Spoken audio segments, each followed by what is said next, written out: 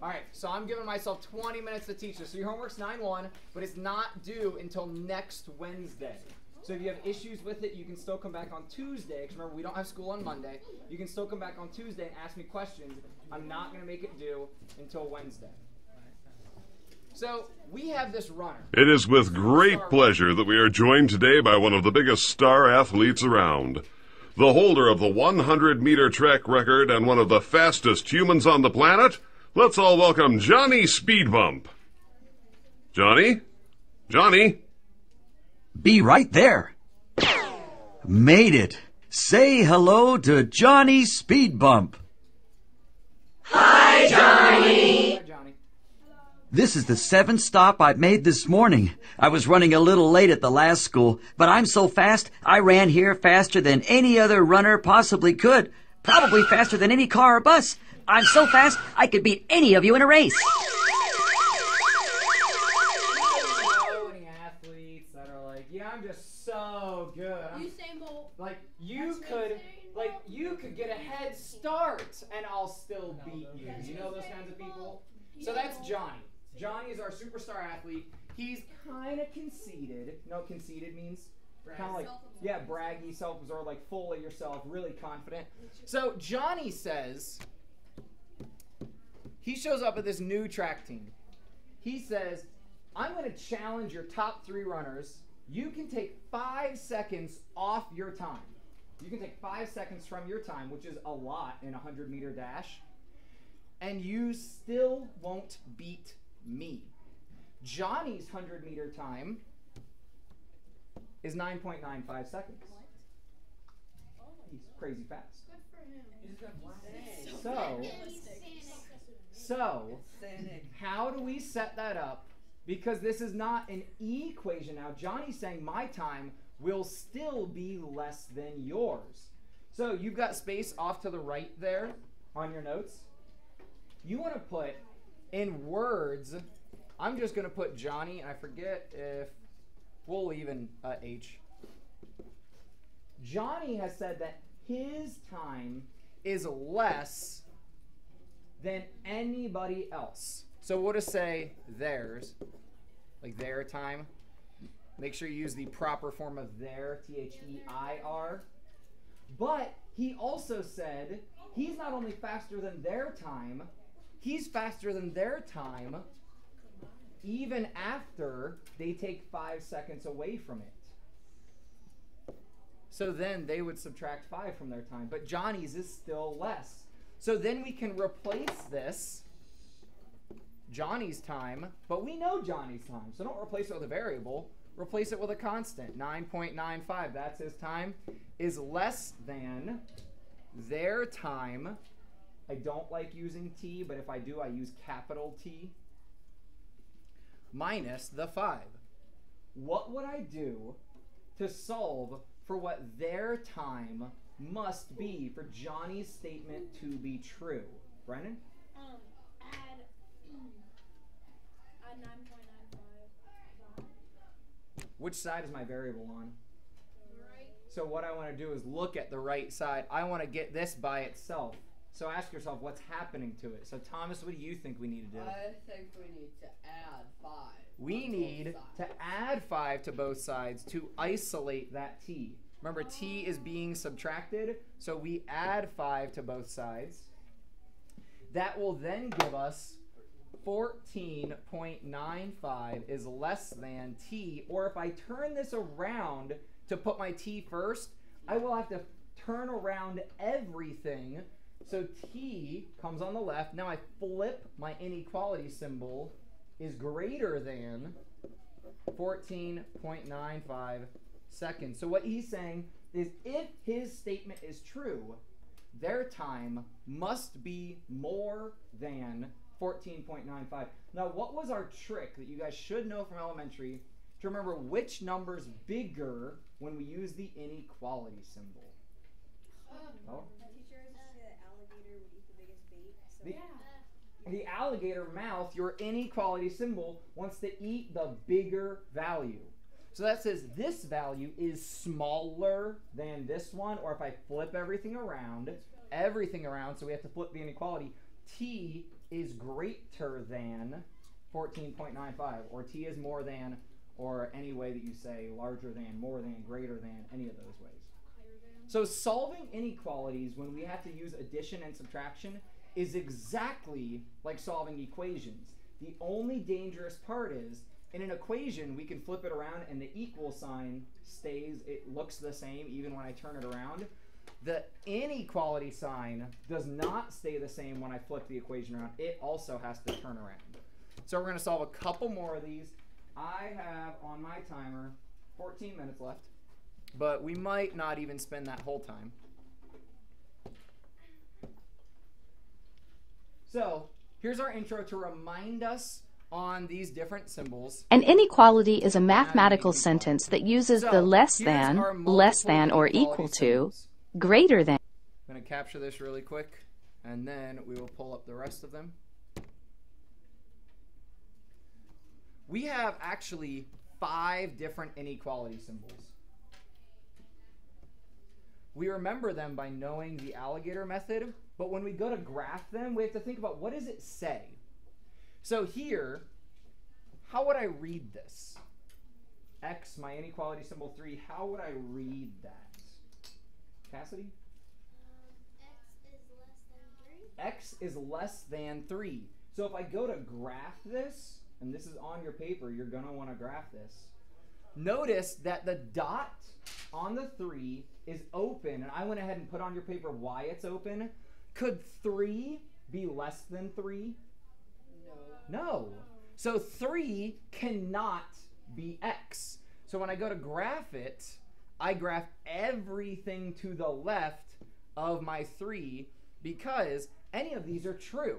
If I look at 0, it's less than 3. If I look at -4, it's less than 3. And it keeps going forever, which is why we use the arrow at the end. So when we graph these, a lot of times when I ask you to shade, you can shade like that.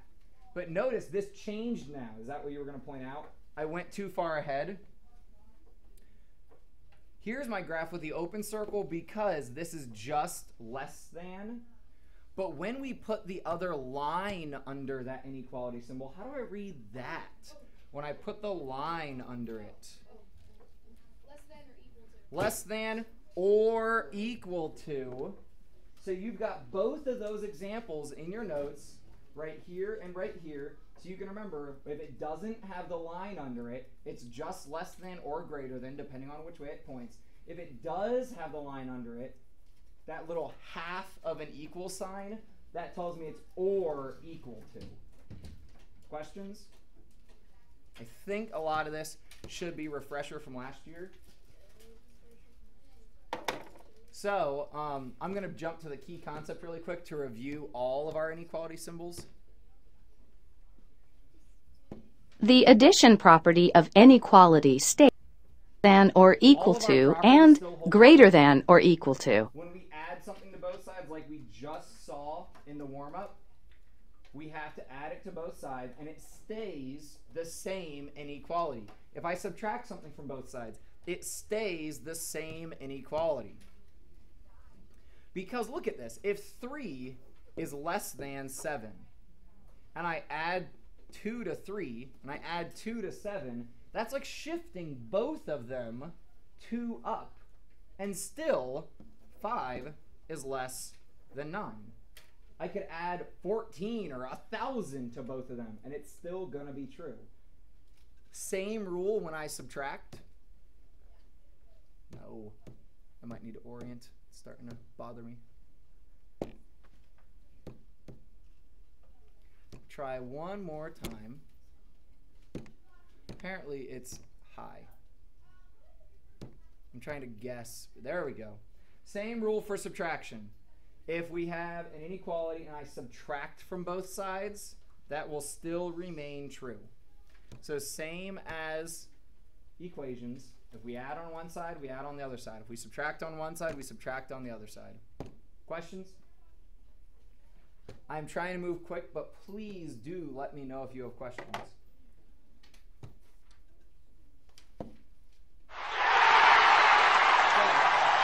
Welcome to One of These Things is Not Like the Others. Let's play. Give you round round 2.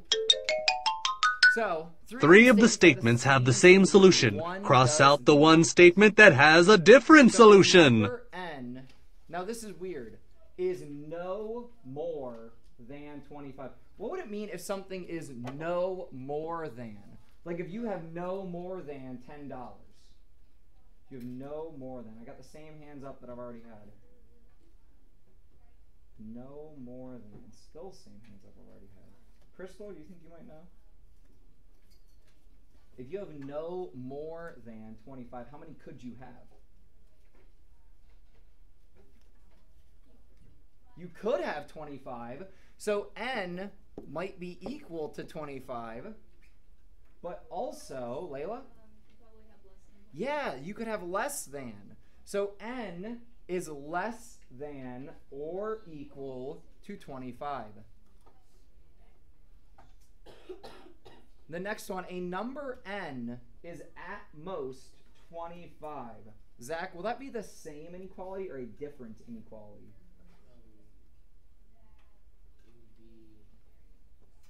At most. Yeah, if it's at most, you could have 25 and you could have less. You can't have more. So this again is n is less than or equal to 25. Again, if you're confused, this is not on your notes. You're just watching right now, participating. You will work fewer than 25 hours this week. Luke? Less than 25 hours? Yeah, you're going to work less than fewer. Could I work 25? No, because you're working less than that. So that's n is less than 25. That's our different one. And then if I look at the fourth one, n is a legal speed to travel in a 25-mile-an-hour zone. Can you go 25 in a 25-mile-an-hour zone? Yeah. And really, if you want to think about realistically, you can go a bit over, but not legally. Not legally. You can drive faster, but not legally. Yeah, drive safe. Drive safe at the nurse. All right, try round 2 on the back of your paper. I apologize that the notes printed a little weird. Round 2 got stuck on the bottom of this page, but you want to flip to the back. Write out those 3. Or sorry, those 4. 3 should match, and 1 will be different. So I had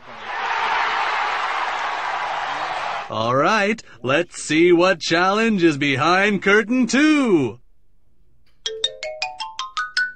3 of the statements have the same solution. Cross out the one statement that has a different solution.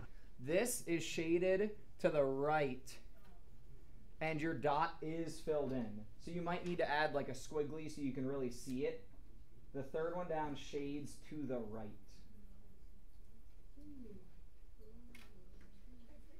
So the cost for internet starts at $30 a month. You traveled more than $30 or 30 miles yesterday. We have a graph to evaluate, and a number n is at least 30. What's it mean to be at least something? Like if I say I weigh at least 167 pounds, what's that really mean? Brennan? Like, you're not gonna be 167 pounds. Well, I might be. Or lower. You're gonna be at least. I'm at least 167. Minimum. Isaiah? You could be 167 or over. Or over. I know I'm either that weight or more. Like if I say I have at least 12 students per class. Well, that means I could have 12 or more. So, using cards. Cassidy, how did you write out the inequality for the first one here? I did. The cost for internet is Yeah, if it starts at $30, that means the cost will be either equal to 30 or more than 30. Hey, Thomas, can you pull your hands out so I know that you're writing with us? Thanks, man. I know it's kind of cold. Oh, man. You traveled more than 30 miles yesterday. Isaiah, how'd you write that out? N is greater than 30. N is greater than 30. Could you have traveled 30 miles? If you traveled more than, then you couldn't have traveled 30. You traveled more than 30. What about my next one here, Divine? How'd you write out this as an inequality? Thomas? It is 30. It's C equals more than 30. More than or C equal to. Yeah, I was about to say, you can't say equals more than, you can say is greater or equal to 30. Because notice, my 30 is filled in, and then I shade to the right, so it could be equal because it's filled in, or it's more because it goes to the right. Then a number n is at least 30, Karina. If something is at least Less than or greater? less than or greater, you can't have both of those. I mean,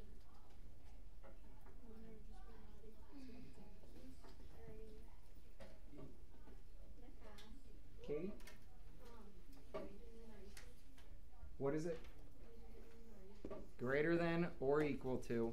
So the one I wrote in blue, this second one down here, that's your different one.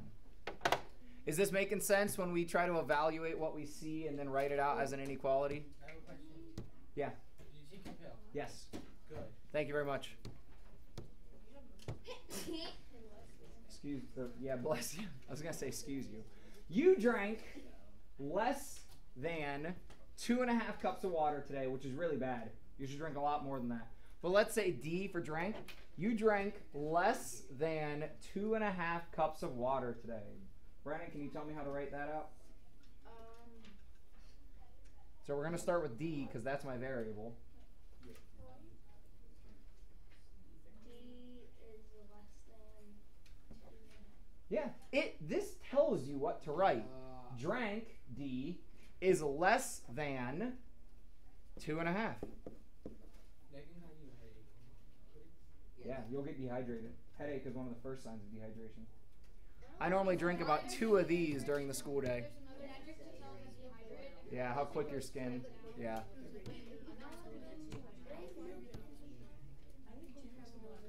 Try,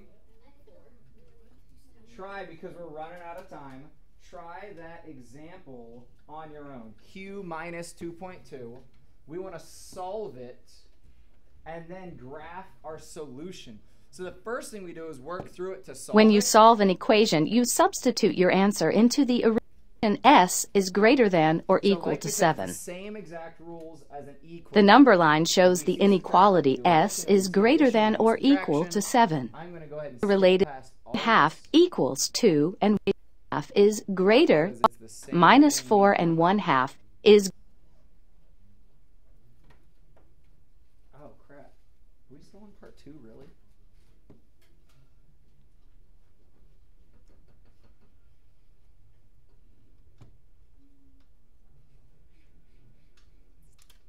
There we go.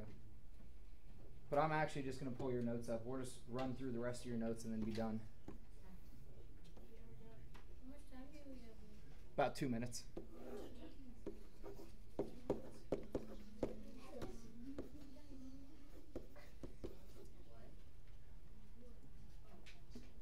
Bayla, what did you do to solve here? I added 2.2. Yeah, exactly. Because we saw subtraction, we add 2.2 to both sides. That gave you what? Not equal. You got to drop down the inequality sign. Q is greater than 16. So when I start graphing, where do I put my circle? On the 16. You always put your circle on that value. Is it open or shaded? Open, because there's no equal sign. So we look here, there's no equal sign, so it's open. And then what direction do I shade if Q is greater than 16? To the right, the numbers that are bigger. And an arrow at the end. It's the same as what we've done with equations. Don't make it harder than it needs to be. So, I want to give you guys the rest of the time to finish your masteries. So we will review the rest of this next week when we come back together again. Look at that. Perfect timing. Thank you, sir. We will review the rest of this next week when we come back together. You can go ahead and try the homework. It's not due till next week, but if you have time, I would suggest that you go ahead and do the homework.